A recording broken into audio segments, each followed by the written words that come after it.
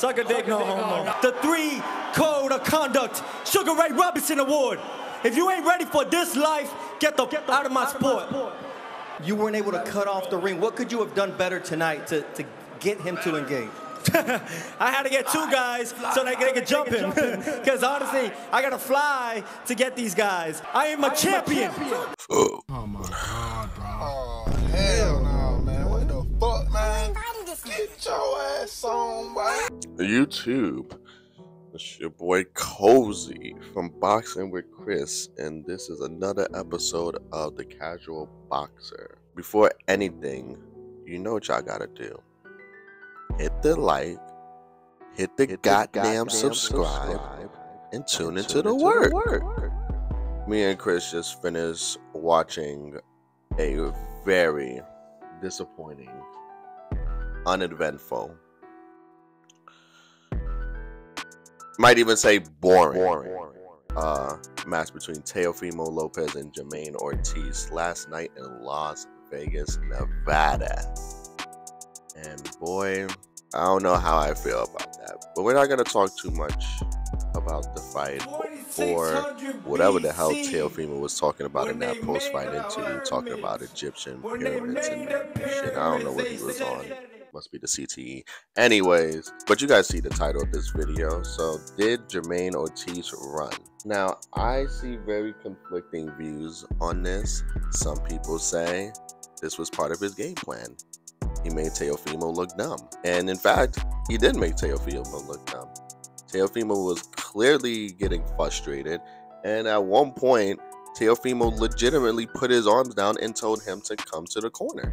So it's very obvious that he got him off his game. In that regard, the plan was executed beautifully. However, it's very hard to say that somebody won a fight when they were backing up the entire match. Yes, there were very few punches landed by Teofimo, but Jamaine Ortiz did that while simultaneously running a 5K. My boy was running suicides, corner to corner.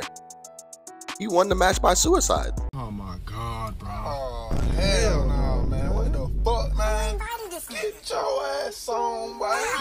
You get your goddamn ugly. All jokes aside, now, I'm very conflicted because I can see how this could be such a polarizing conclusion, frankly. Now, the judge that scored that 117-111 seriously needs to be drug tested now, because 117-111 is crazy. I think Chris scored it closer to the second judge, but Chris also gave rounds 4, 8, and 10 as swing rounds, because frankly those were the rounds where you really couldn't judge because of the low output.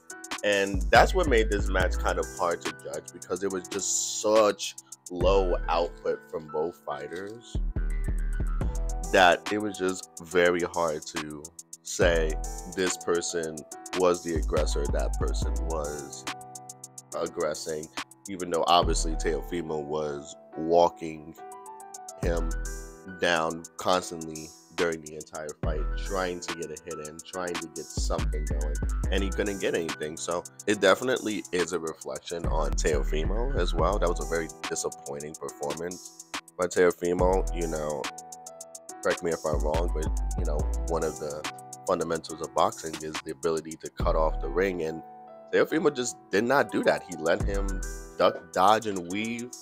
You know, Jamaine Ortiz put on his best Floyd Mayweather impression, and it worked flawlessly. The dude didn't get hit, but the dude also didn't throw a lot of punches himself. So I don't know.